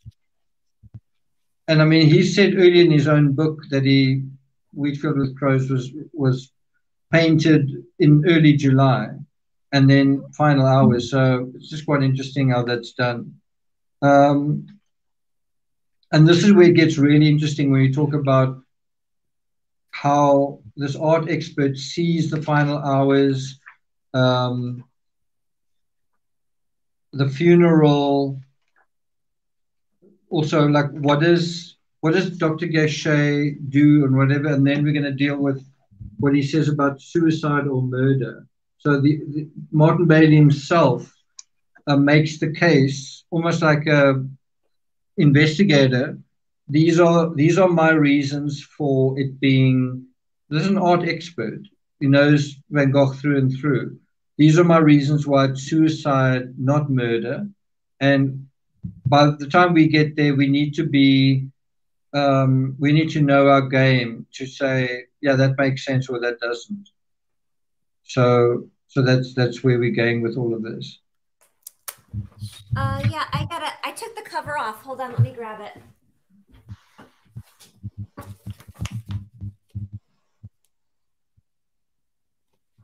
called So Van Gogh's Finale. yeah, it's a hardcover book. And I took the flap off because I didn't want it to get ruined because it's a beautiful And it's book. by Martin Bailey, Bailey. There you go. I'm really hoping my book's going to get a 24th review before the end of the series. Intent. Yeah. Karina says Nick 8, Bailey 0. Okay, that's Karina's opinion. Oh, phew! I didn't turn anyone against your Yeah. narrative. Yeah. Not yet. Yeah, one thing that I feel like I may not have succeeded in is presenting Bailey's narrative as is in a way, and then saying this is his position, and then saying, well, I disagree with that and that and that, and then sort of leaving it at that, you know. Maybe I'm going to try and do that in the next couple of episodes where I'm going to just present what he says, and then without sort of nitpicking each one, and then at the end say, well, I don't think that and that, and then you can say, I actually think the art expert knows what he's talking about, or you say, actually, you've got a point there. But I wanted to be quite clear that this is his narrative. Does it actually make sense given what we know? That's really what we're trying to get at. Yeah. So I haven't finished the book, so I'm still taking it, you know, I'm like a chapter. I'm at chapter. Oh, haven't you finished it? No. Okay. I've been doing it as we read it. Oh, really? That's interesting. You're in for a treat because the next chapters are definitely, doesn't matter what you believe, doesn't matter what your position, there's some fascinating stuff in it. So it's definitely going to be quite interesting. Karina says you will get a glowing review from me, exclamation mark. I'm almost done reading your book. It is awesome. That's so good to see. Really looking forward to it. So if you do leave a review, please sort of motivate your review. Say what you liked, what surprised you, what you agreed with, also what you didn't agree with, what you didn't like, if there's something like that. But yeah, looking forward to reading it. Nisi says almost done with book for review. Okay, is that Bailey's book? No. Oh, PW just started your book, Nick. I must say, what's really nice about this is that you guys are so invested and committed. Like even Stephanie, I didn't ask Stephanie to buy the book, and it's quite expensive. I think it's like $33. It's really great to see you guys on board, enthusiastic, learning, but also just getting a kick out of it yourselves. Like, you know, we don't have to just kind of sit back and say, wow, Van Gogh, okay, spoon feed me the information. You can kind of go, I know quite a lot about this, and I'm making my own opinion. And it's so important to reach that point where you don't accept a reality that's given to you. You critical think your way to what is likely, right? I was saying earlier just that as a true crime writer, I've just been so shocked by how far people are from knowing certain realities in certain cases. Right now, the Barry Morphew case, it's like either Barry Morphew did something or big question mark. It's this big sort of vague fog, right? But nevertheless, his daughters seem to believe him, right? But you take that and then you look at, for example, what's going on in Ukraine. What's the reality there? And it's done purposefully. People manipulate reality. Even the good guys. So you might say Ukraine are the good guys. They're also manipulating reality. Yeah. So it's really important to be able to figure out what reality is. It's good for you. It's It's not good to just go to read the news, to read about these cases and not think critically. Just before I came on this live stream, I was having dinner and I was just sort of watching. I think it's called Worst Roommate Ever or something like that. Worst, either worst roommate or worst housemate or worst neighbor. And it's about the one episode that I watched was about Dorothea Puentes or something. She buried nine. She she was an old sort of woman who presented herself as this old lady. She wasn't actually that old, and she drugged I think seven of her tenants and took their Goodness. what do you call them? Social security checks. Buried seven of these people in her garden. She poisoned them to death, like putting in sleeping pills in their drinks and whatever. Like this, you'd think it's a harmless old lady, but she actually was like a serial killer. She killed nine people. And what's happening there is people aren't people are too trusting, and she's taking advantage of that. It's like it's people who are um, she's influencing them, but also looking, oh, and they say that she got a total of about $100,000 from cashing their social security checks, which I don't know if that's a lot of money, but nine lives Yeah. and you get Oh $100,000. Gathering Places, I saw that on Netflix. What I'm trying to get at is if you knew reality, that could either save your life or somebody else's life. And in the case of that particular case, you had a social worker who got told that the person that she'd brought to this shelter, this house, she got told, no, he's gone to Mexico, and she just wouldn't accept that. She was like, he wouldn't do that. And then she was kind of like the Nicole Atkinson of this. Um, then she was told, okay, no, he'll be back on Monday or something like that. And then I think she said, if he's not back on Monday, I'm phoning the police. And then on the Monday, she got a call from someone saying, you know what, he came here, but his family picked him up and he's left again. And she just didn't accept that. She was kind of like Nicole Atkinson. And and then it turned out that he had been murdered. But her being so convinced that and not being persuaded by this manipulative woman was the beginning of stopping all of these murders from taking place. And so it just every person that can think critically stops the momentum of us being lying to ourselves. You know what I mean? Whether it's wars or the coronavirus or whatever, it really helps all of us if we can be honest.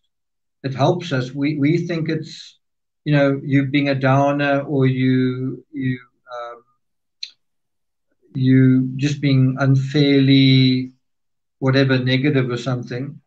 Actually, you're helping everybody by stopping that path of least resistance nonsense kind of thing. Yeah. And then jail. Yeah, look, she buried I think seven people in her garden, and I think she used lime or something to destroy their bodies. So they were like skeletons, but yeah, it's a very small garden as well. Um, Karina says, always trust your instincts and always engage your brain. Yeah, absolutely. Stephanie, I think that's it for us. 2 hours. It's 10:30. Do I look tired? I definitely am feeling pretty tired. No, not really. Don't I? Okay. I'm thinking of going for my booster tomorrow morning. Good. Have you been Yeah. triple vaccinated? Yeah, for a while now since I work in the pharmacy. There's a lot of Are sick people you? coming in, so Is there the option of getting a fourth booster? um You you can, but I don't think that it's. I mean, I don't know what the World Health Organization is saying about it yet. Some people who are in, immunocompromised Oh have yeah. gotten it, but I don't know a lot of people that have. Okay. Um, But the I'm a little booster, bit yeah, I concerned got the because booster. in South Africa they want to suspend masks and whatever, and I don't think it's a good idea doing it just before our winter. You know. Yeah, so we're doing Um, that now, but it's going into spring for us. yeah. And it's interesting. My children's our school district. You have the option to wear a mask or not now. And it's literally just a couple days that it's been a choice. And my older son, who's in high school, is like free the face, maskless. He's so excited to see his peers and his teachers. And then my younger one, who's in fourth grade, who's had a mask for 2 years, he feels like it's his safety net, and he does, and he Yeah, for still sure. wears. Yeah. It's interesting that I Well, have one that chooses. I can't imagine like going into gym and because gym, I don't know, there I would definitely wear it going in and leaving.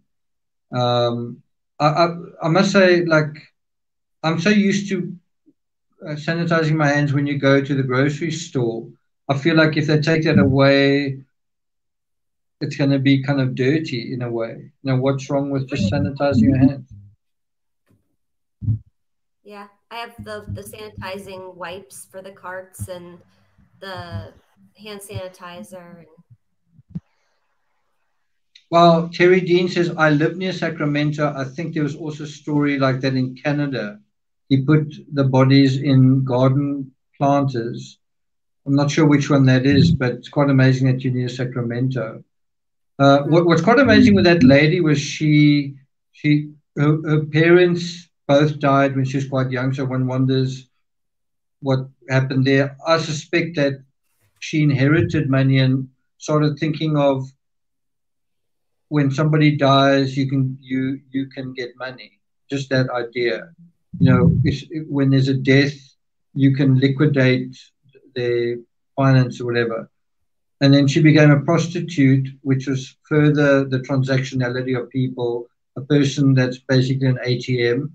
And then she kind of made herself out to be like a grandmother, like this harmless old lady, but she was actually younger than she actually was. She kind of put these big glasses on and kind of looked a bit like this frumpy old lady, but she was actually younger and obviously deadlier as a result, kind of thing. Um, yeah. I just want to touch on something that might be of interest to some people. My girlfriend had a booster shot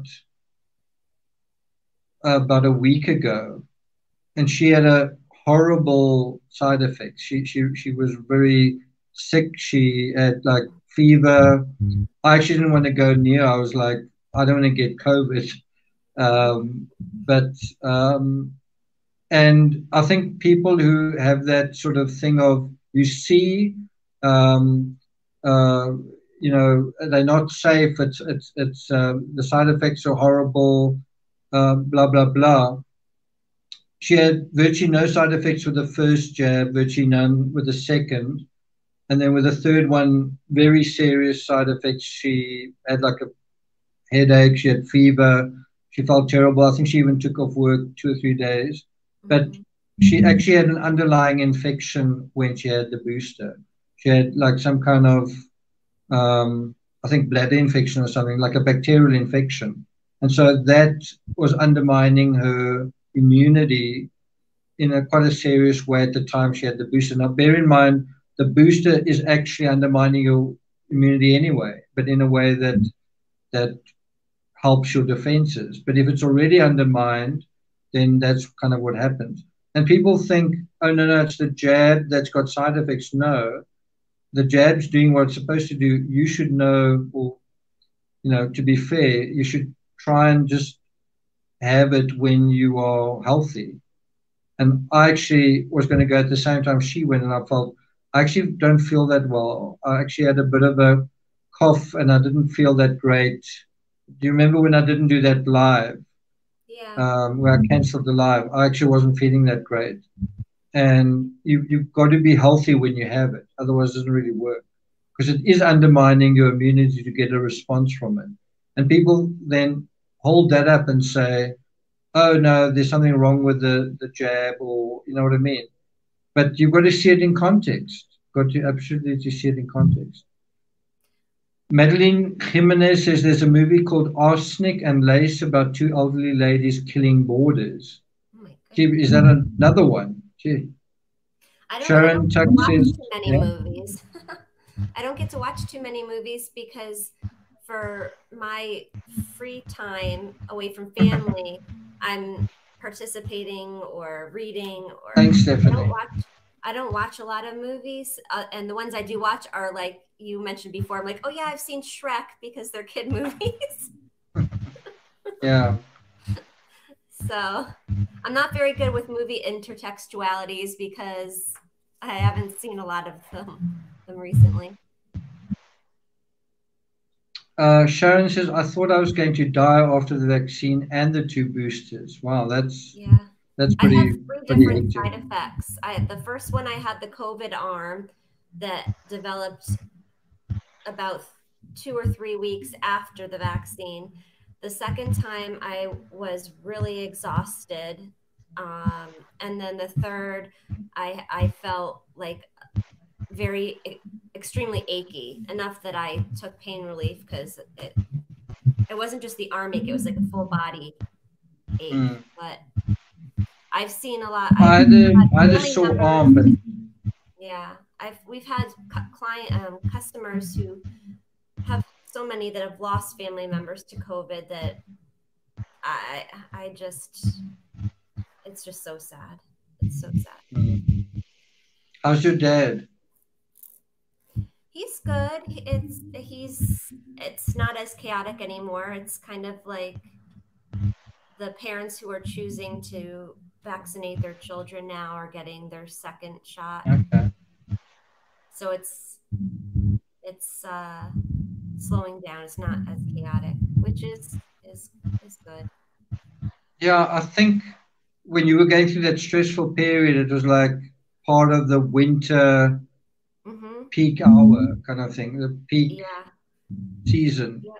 And so, in a way, you could just take heart that as the season changes, that curve is going to change. Mm-hmm. Yeah. Okay. It's been good chatting to you. I actually didn't prepare much for this. I mean, I did go through the chapter, I did highlight stuff, but I didn't write a script out. Yeah. And you kind of caught me out with that first with the quote when that actually came out, like that your research had actually kind of trumped that. So it's actually I think we make quite a good team. You're pretty accurate, and you're pretty you what's the word, not comprehensive. You go through the whole thing. You don't leave little Conscientious? pieces out. Yeah, Yeah, conscientious. but you are preparing for a lot more live streams than Patreon posts, and I'm just doing an episode once every Yeah. week or two. So So today was particularly busy for a Sunday. It was particularly busy. It started with a live, then I went to the gym and cycled, then I swam. I won't take you through everything, but I mean, then I made a video on Nicole Kessinger, and this is essentially the third video in one day. But I actually did think, instead of putting a script, I would like to hear what you got to say. And the question is really, in terms of this particular chapter, do you think this made him suicidal? And I kind of wanted you to independently, I don't want to influence you. I wanted you to kind of independently answer that. And I think it's not rocket science. It's not like this very 50-50 thing. It's quite obvious that he wasn't going through like serious crises. He wasn't depressed. Yeah. His own words, his letters are evidence. Yeah. But you have to look at them all. Yeah. So if Terry Dean says you're, yeah. I was gonna say I can't I've really found the vangogletters.org, and they translate them. It's amazing, and you can like put in keywords or a date, and it will bring up that letter. So what I did is, what I did is I will look at the end notes, and it will mark the letter that he's referring to. So then I go and I read what the letter is, and then I say, well, that's a different interpretation than I have. Yeah. There's another archive of these letters. I think it's called Web Exhibits, and that's also a very good one. Sometimes the letters. Web Exhibits Van Gogh, or just. I think if you just Google Van Gogh and Web Exhibits, it'll come up, or letters Van Gogh web exhibits. But I think that is like a grid that shows like on a year and months when he wrote letters, and you actually see how you like write a lot of letters and then not that many, and then but anyway, so the last couple of months he did really write a lot of letters compared to it was like the higher than average, I guess. So he was quite communicative in the last months. What is quite interesting is sometimes the same letter is analyzed on both sides, and then you see how they differ. It's obviously the translation. Somebody makes a decision. Okay, that word means that, and it's just quite interesting.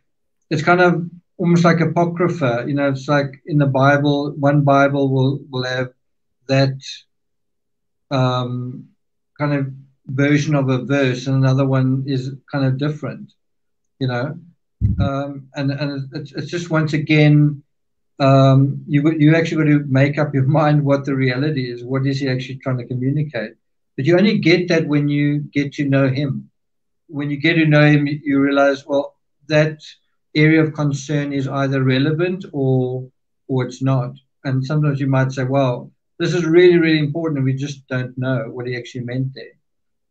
Anyway, a couple of people just saying thanks very much. Terry says you're a great team. Thank you both for your valuable time. PW, thank you, Nick and Stephanie, for your insights. Sharon, thank you. Thank you guys for being here. I think we're going to wrap up now. Stephanie, I think I'm going to do the next chapter solo. I think we should do another one with you. You want to do final hours? Or do you want to do shot?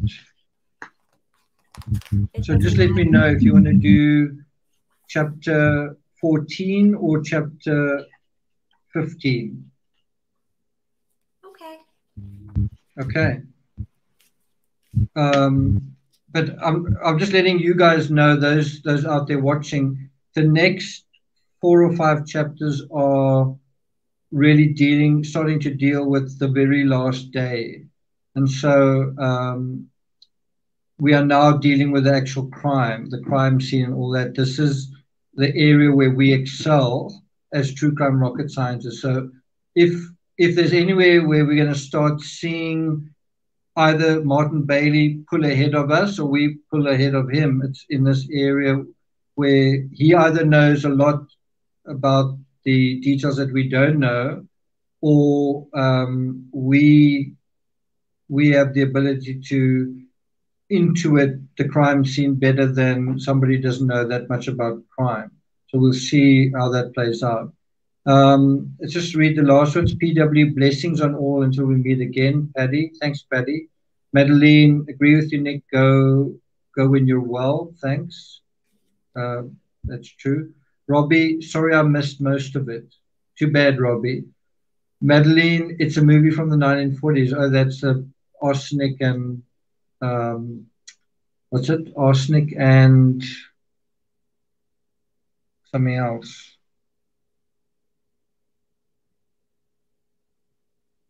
Can't find it now. Arsenic and and old lace. Arsenic and old lace.